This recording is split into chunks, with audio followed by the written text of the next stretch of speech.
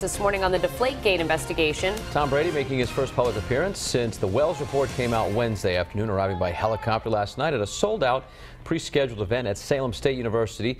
Many wondering if he would answer any questions about the controversy. And he did just that. Eyewitness News reporter Tom Wallace is live with more now on what Brady had to say.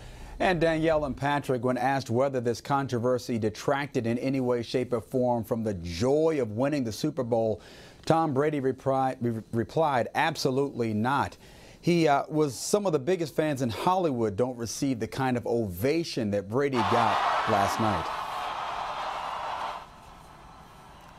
Brady faced questions in front of a sold-out crowd at Salem State. The interview with sports reporter Jim Cray was scheduled before the Deflategate news actually broke. Brady says he hasn't had time to digest all of the report. Nevertheless, the controversy could not be ignored. Gray told Brady he is being pummeled in the media, and then he asked the superstar quarterback if he cared.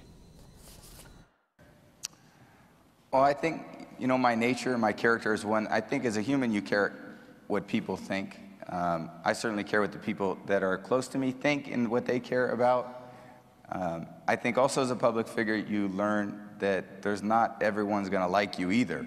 So good, bad, indifferent, there's a lot of people that don't like Tom Brady, and I'm okay with that. So like I said, I have teammates that I love and support, that love and support me.